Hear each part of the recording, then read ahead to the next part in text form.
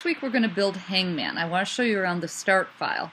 There's a couple things you're going to need to do before you even start programming. This is your start file. You have a spot to enter a letter guess. Notice that the use letter is locked. Make sure to unlock that because we need to, in this version of Flash, embed fonts, otherwise you're going to get a funky error. And I left it in so you would know what to do if you ever saw it again. Right now I have it set up with two scenes. Scene 2 is simply you win.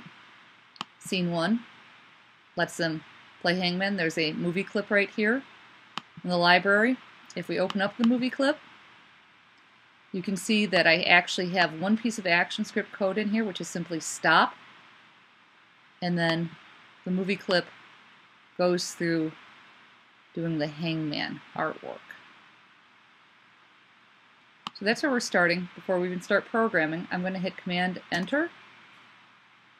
And it says you win because it goes directly to the second scene because there is no stop statement on the first scene. So notice we're getting an error here. Fonts should be embedded for any text that may be edited at runtime. Well, there's two areas. This area where we can enter our text can be edited at runtime. So we want to hit embed on that and it gives it a name. We want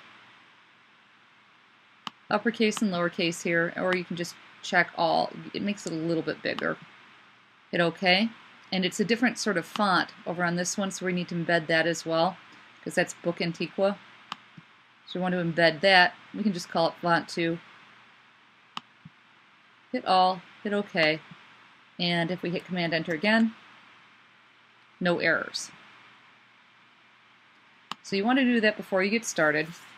You want to get ready, get your actions set up, and we're going to need to put in a few commands before we even begin. So we're going to go back to the timeline, and we are going to hit Actions, and we're going to put in a stop statement. And let's test this. I want to see, I don't think that's going to stop our movie clip. It does. Okay, so we're in good shape. You're ready to begin. I've shown you around. We're going to do each step of programming one piece at a time in a series of videos. This is just getting us prepared, so go on to video 2 when you're ready.